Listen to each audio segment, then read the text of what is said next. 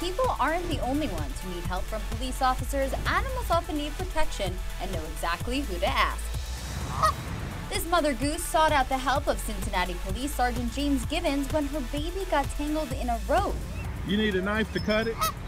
While Sergeant Gibbons was too frightened to help, another officer came by and freed the baby.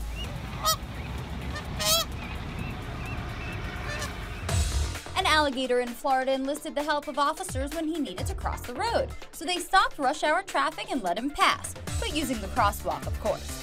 A frightened sloth in Ecuador clung to a guardrail in the middle of a road. He needed the comfort of authorities before he could continue on his way. This gaggle of geese were in a rush and took California's Interstate 80. Highway patrols were right by their side to make sure that none of the animals got hurt in what looked like the slowest police pursuit you've ever seen. After Afon's mom was struck by a car on a highway, she desperately needed the love and support of police officers who embraced her before she was taken to a farm.